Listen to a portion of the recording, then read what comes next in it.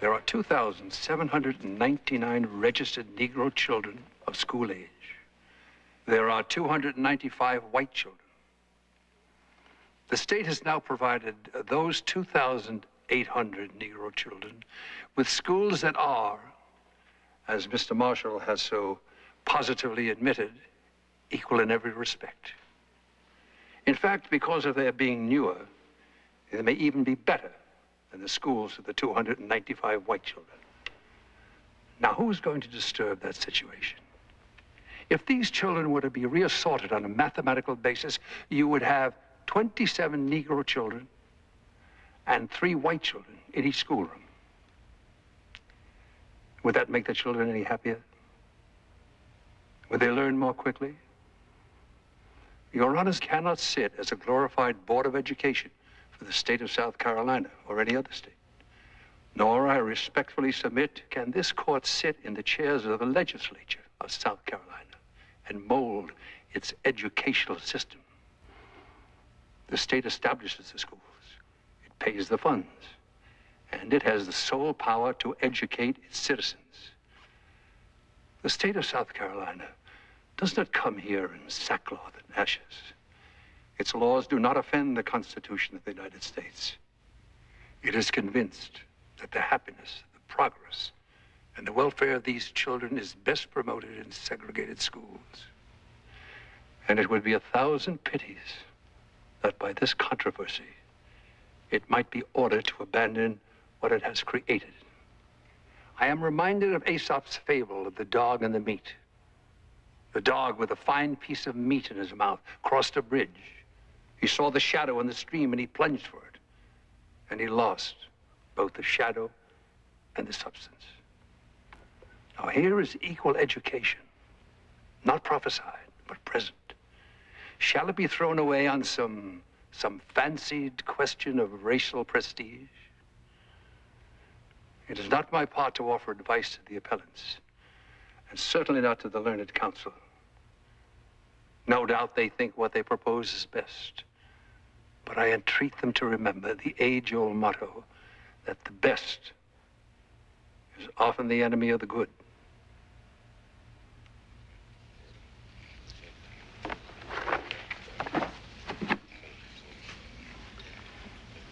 Mr. Marshall, you have 5 minutes for rebuttal.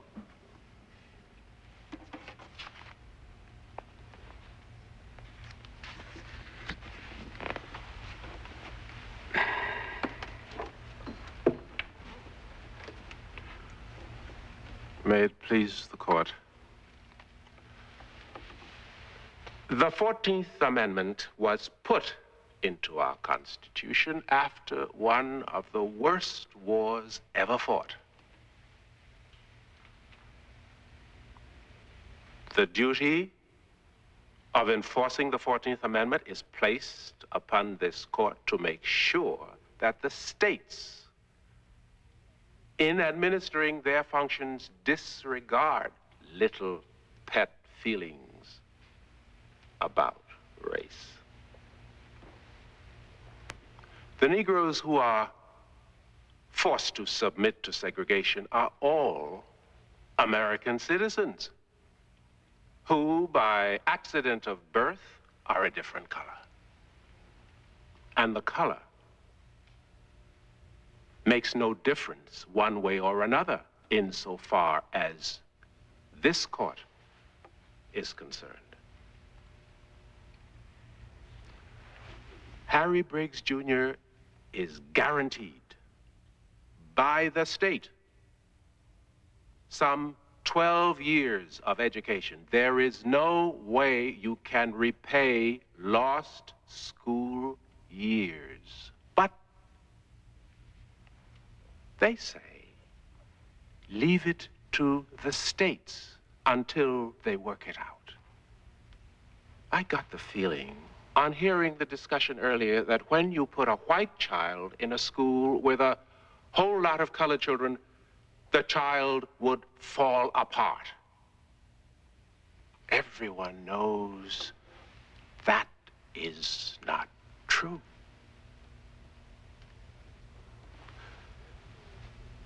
Those same kids in Virginia and South Carolina, and I have seen them do it. They play in the streets together. They separate to go to school. They come out of school and play ball together. But they have to be separated in school. There must be some magic to it.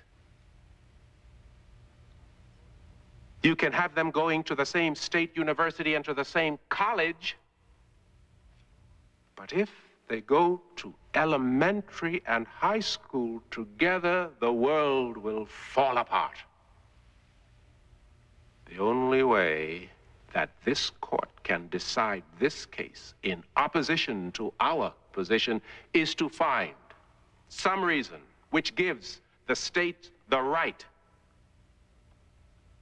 to make a classification in regards to Negroes that they can make in regard to nothing else. And we submit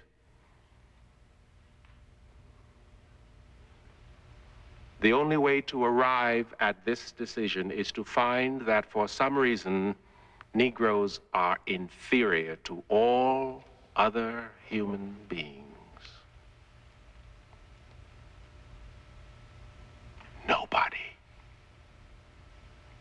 will stand in this court and say that, because they would have to justify it. It can only be one thing: an inherent determination that the people who were formerly in slavery shall be kept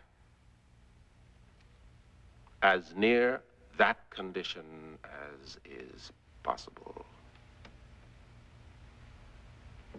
Now is the time. We submit that this court should make it clear that that is not what the Constitution of the United States stands for.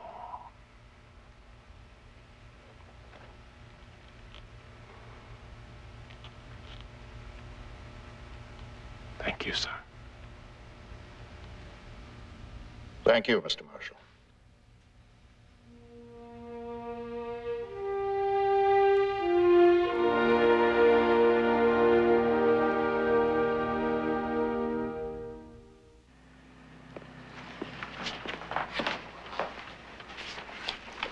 They're good. Crab soup. Oh, I know it's crab soup.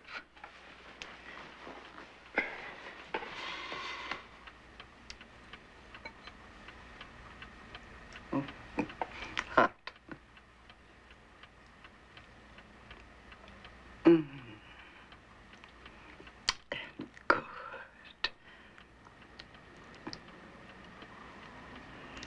Very good, very good.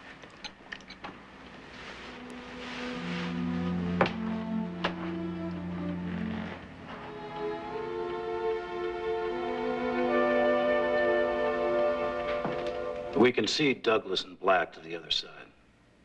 Now, Reed and Clark should vote with us.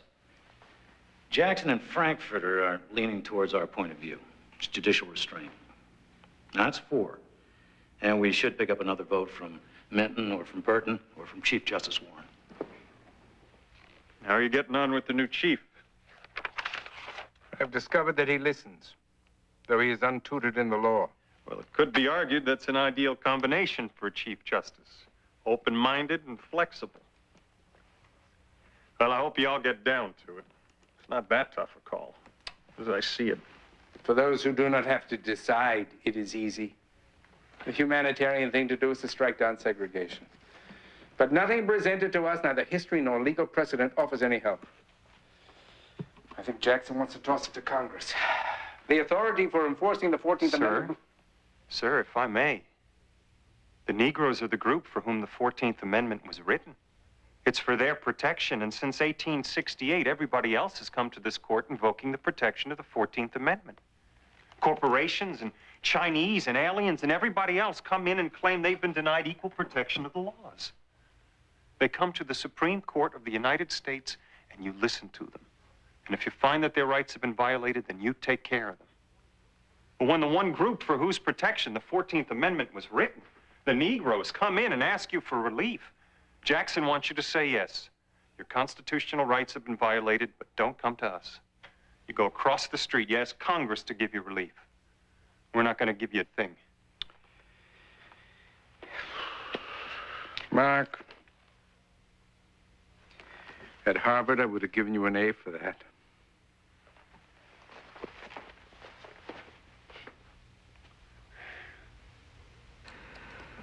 Tempus fugit. I'm exactly where I was 1 year ago. I'm prepared to vote to desegregate. And if my vote should be in the minority, I shall write as strong a dissent as I know how. After reading over 1,500 pages, I have yet to discover a basis in the Constitution or the 14th Amendment that allows us to order the states to do with their schools that which they do not wish to do. Well, I was very taken by something Mr. Thurgood Marshall said. The only way the court can decide this case in opposition to our position is to find that for some reason Negroes are inferior to all other human beings. Hugo, I base my view on the law, and nothing in the law tells us that we can tell South Carolina to abolish separate schools. This country has been making great strides in race relations. A careless decision here could halt that progress. How do you see that happening, Stanley? If the American people feel that a bunch of liberals in Washington are forcing their social views on the states, there will be profound resentment. I've seen the race problem more closely than most of you. I'm concerned about the possibility of violence, massive resistance. What if we say desegregate and they refuse? Can we send the Army into South Carolina to enforce it? Send the Army into 20 states? I am surprised that the history provides so little in the way of legal footing for striking down segregation. I find I'm arguing with myself. My heart tells me segregation is wrong. The law tells me not to interfere with the states. I do not like the idea of segregation, but for 100 years, the South has had segregated school systems, and this court has told them it was legal. We can't just turn on a dime and say tomorrow morning things will be different. Nor can we continue to say that in the United States of America, all men are equal, but that white men are more equal than others. For God's sake, let's decide the principle. We can remain flexible on how to implement it. Disaster. This court is expected to be precise and clear. Felix, you say you're arguing with yourself. Perhaps you'd prepare a memorandum outlining the issues and offering some suggestions as to where our choices lie. Thank you, gentlemen.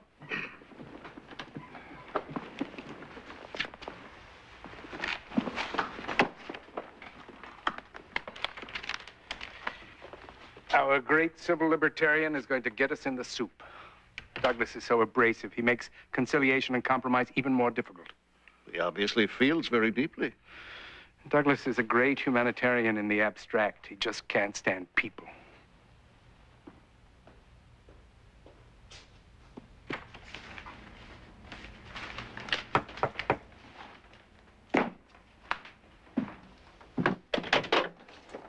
Almost ready. Sir, these will be better than your city shoes. Well, thank you, Mr. Patterson. You know the roads, Mr. Patterson? Oh, yes, sir. I've been out this way many times before. The war between the states is one of my hobbies.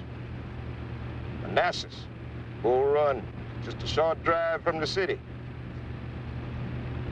You ever been to Gettysburg before, sir? No, no.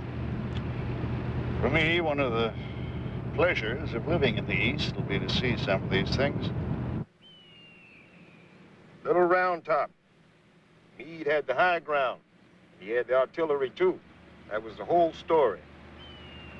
In the winter of 1944 in Italy, we were pinned down in the Serchio Valley for 2 weeks. Jerry's had the hilltop. They were pouring their 88s down in on us. Flooded us real bad. Taught me a whole lot about the value of high ground.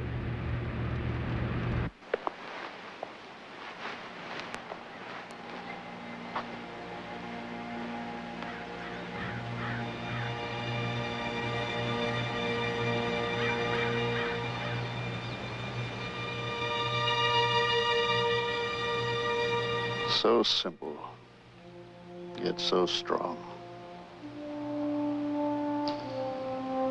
It is rather for us to be here dedicated to the great task remaining before us. That from these honored dead we take increased devotion to that cause for which they gave the last full measure of devotion. That we here highly resolve that these dead shall not have died in vain. That this nation under God shall have a new birth of freedom, and that government of the people, by the people, for the people, shall not perish from the earth. On to Manassas, sir?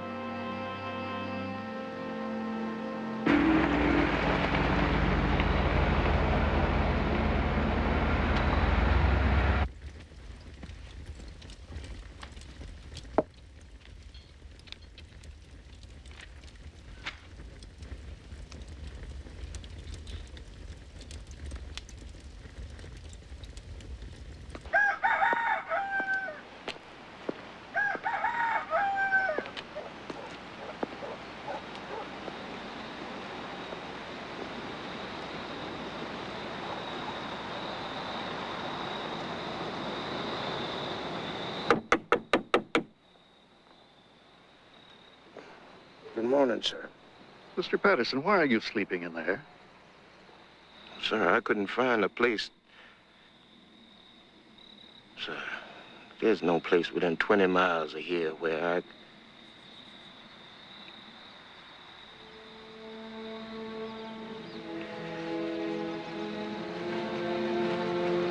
Let's get back to Washington.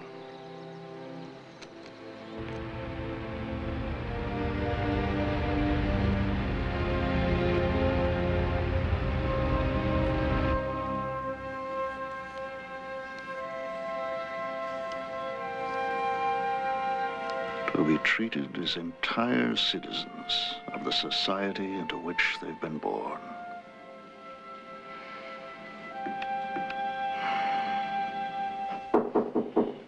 Come in, Mark. It's Earl Warren. Oh. Felix?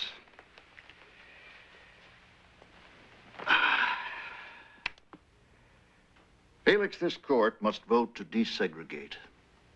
I believe that this is a moral issue, one that goes deep into the soul of our nation. The more I ponder this, the more I believe the separate but equal idea is based on the concept that the colored race is inferior, and that those who sustain it must be willing to acknowledge that. Now,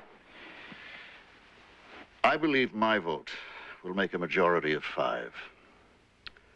I will assign the writing of the opinion to myself. I hope to write it in a way that will bring others with me. What do I have to do to have you with me? You're a man from the hurly-burly of public life, Earl. I'm a man from the private world of the jurist. We both know what is right here. But to you, it seems less complicated. Neither history nor legal precedent gives us reason.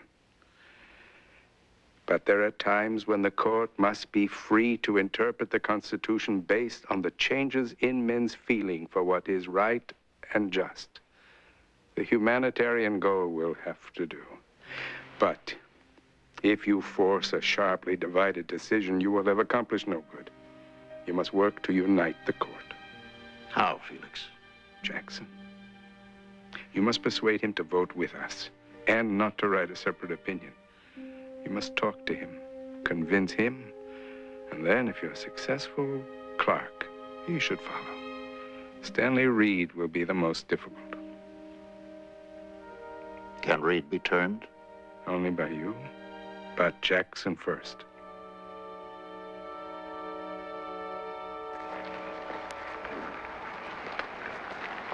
If you write an opinion, I will study it with an open mind. That's all I ask. But an open mind cannot change my belief that this matter rightfully belongs to the Congress. Earl, you are looking for a congenial political solution to the problem. I'm looking for a way to do what I think we both believe is the right thing to do.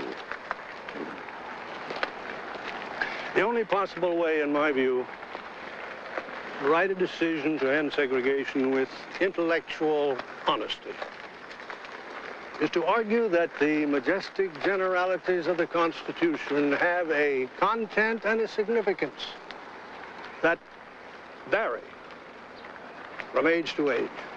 Yes? I don't like it, but you can try it.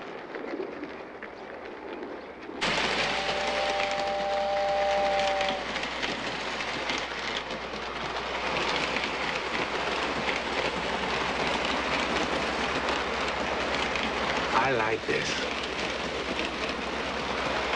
I've got control. With the courts, all I can do is wait.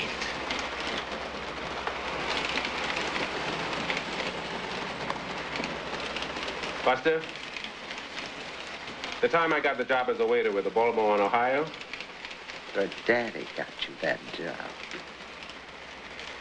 they handed me a uniform. White coat, black pants that fit real nice, except they stopped just above the ankles, 6 inches too short. I went to the man in charge and I said, "Sir, I need to have another pair of pants. These are too short." The man looked me over and you know what he said? He said, "Don't you know it's easier for me to get a shorter Negra than it is to get another uniform?"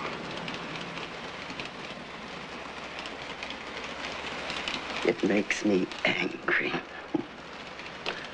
That was a long time ago.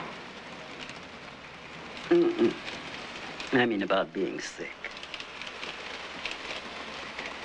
Changes are coming. Changes we never dared dream about. And I may not see them.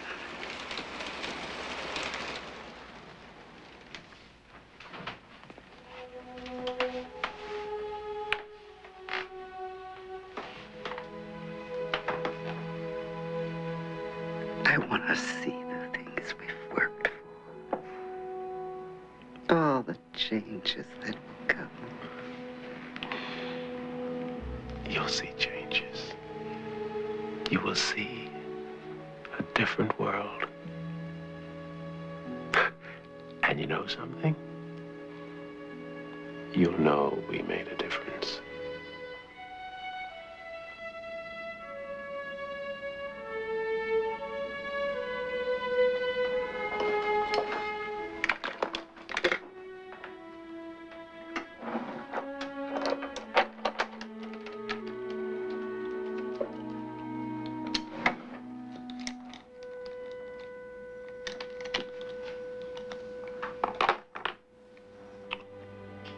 Douglas, Black, Minton, Burton, Warren, Frankfurter, Jackson, Clark, and Reed.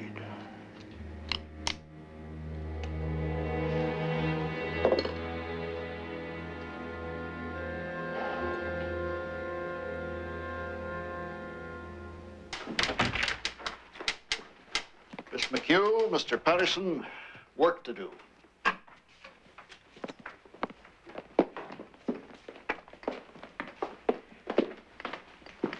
Now, if you would type this, please. Yes, sir. I will review it. Then, Mr. Patterson, if you would take it to the print shop and order 9 copies. Only 9. Yes, sir.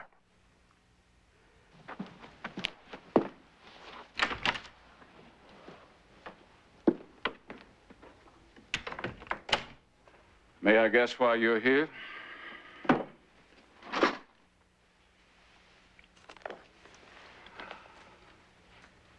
I will vote to desegregate. If the opinion gives the southern states time. We are not dealing just with law. We are dealing with a social revolution. It needs time. You read that, Tom. It may need some refinement. I'd like to accommodate your view.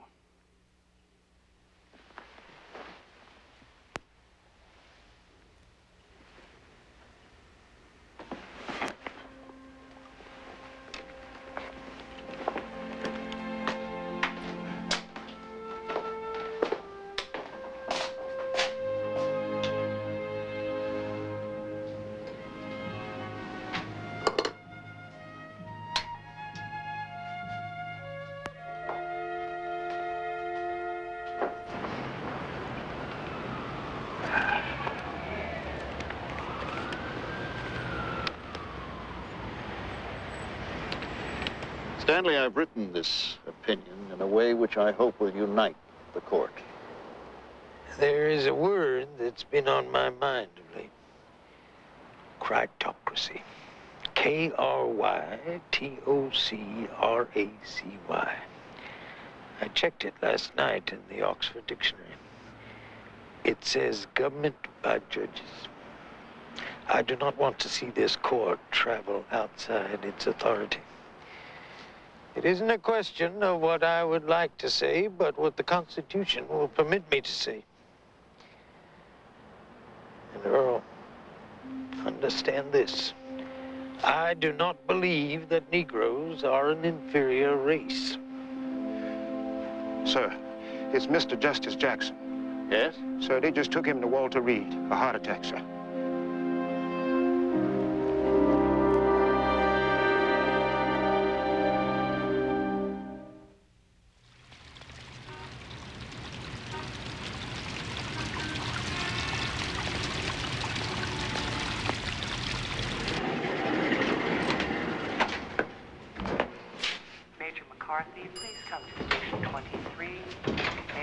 Mr. Justice Jackson, I'm Earl Warren. Sir, he's resting. Mr. Prettyman is handling his calls. Oh, hello, Barrett. Hello, Mr. Chief Justice. They say he'll make it. I talked to him this morning. I think he'll be okay. Good, good. Barrett, as soon as you think he's up to it, ask him to read this. It's important. I know, sir.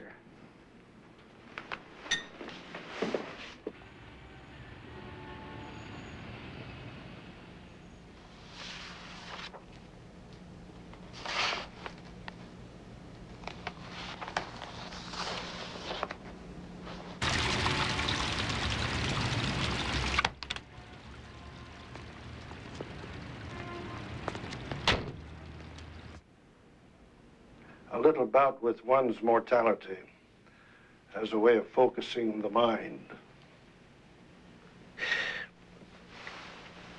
Since the end of the Civil War, the United States has been hesitating between two worlds. One dead, the other powerless to be born. What you have written is quite remarkable. In very plain and understandable words, it tells the nation what must be done and why. I'm with you, Earl.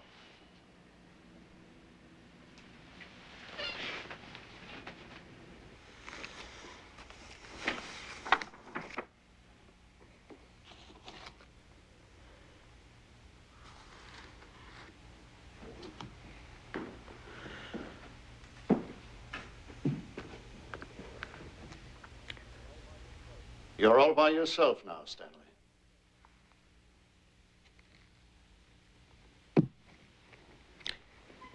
The fact remains, this court has been given no evidence that the nation knew a century ago that it was outlawing separate Stanley, we schools. have 8 votes to desegregate.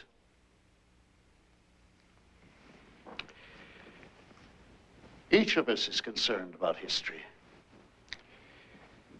Each of us is reluctant to overrule precedents. But we are convinced that the law in this day and age cannot set Negro school children apart. Not in the United States of America.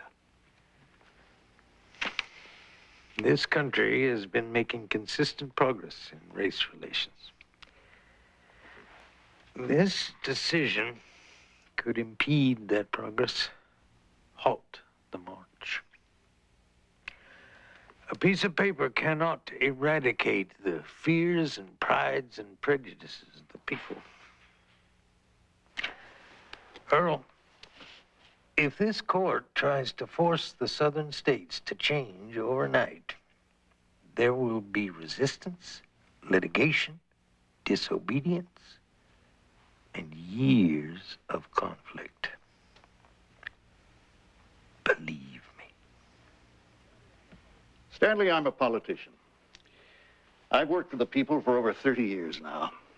I've seen them in police stations, hospitals, unemployment lines.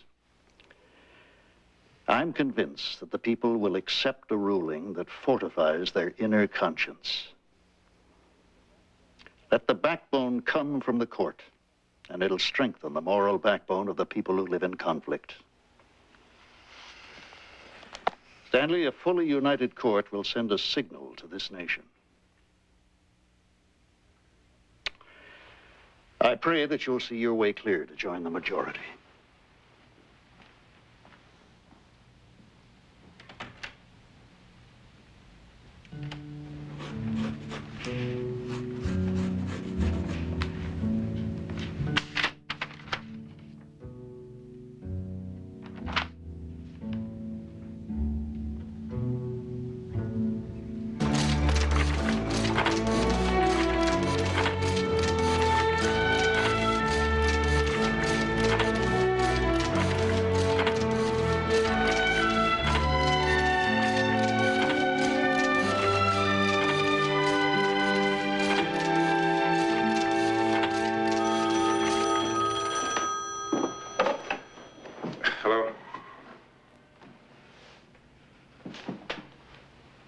I'll be on the midnight train.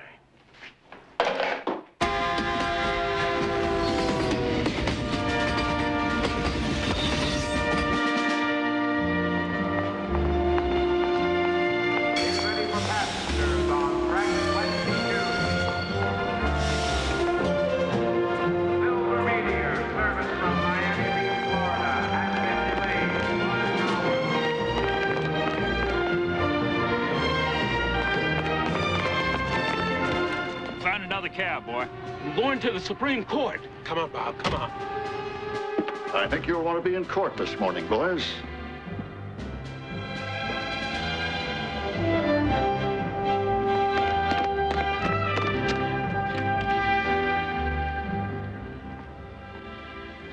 Nine copies, sir, for the Britain.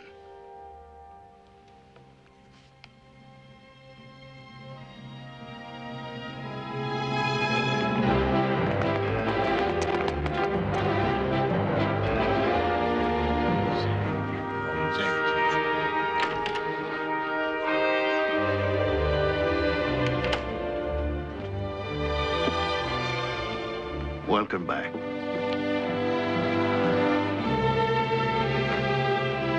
Welcome back. It's good to have you back with us. All rise. The Honorable, the Chief Justice and the Associate Justices of the Supreme Court of the United States. Oyez, oyez, oyez. All persons having business before the Honorable, the Supreme Court of the United States are invited to draw near and give their attention, for the court is now sitting. These cases come to us from the states of Kansas, South Carolina, Virginia, and Delaware. They are premised on different facts and different local conditions, but a common legal question justifies their consideration together. In approaching this question, we cannot turn the clock back to 1868, when the 14th Amendment was adopted, or even to 1896, when Plessy versus Ferguson was written. We must consider public education in the light of its present place in American life.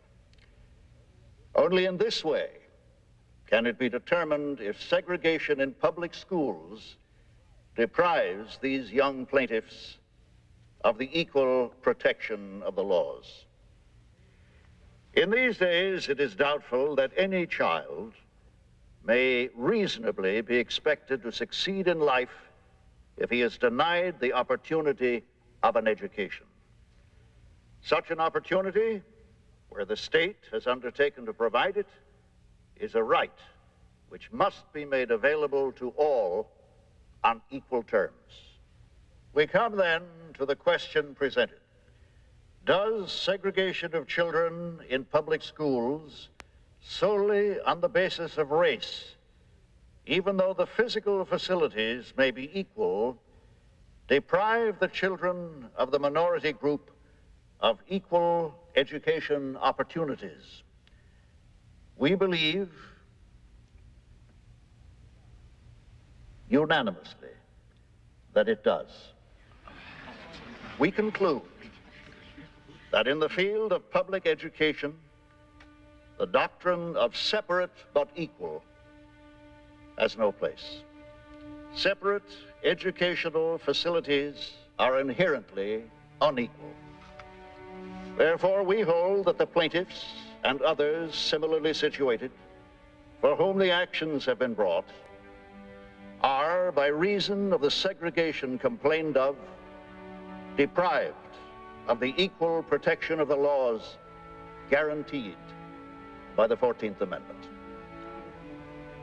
It is so ordered.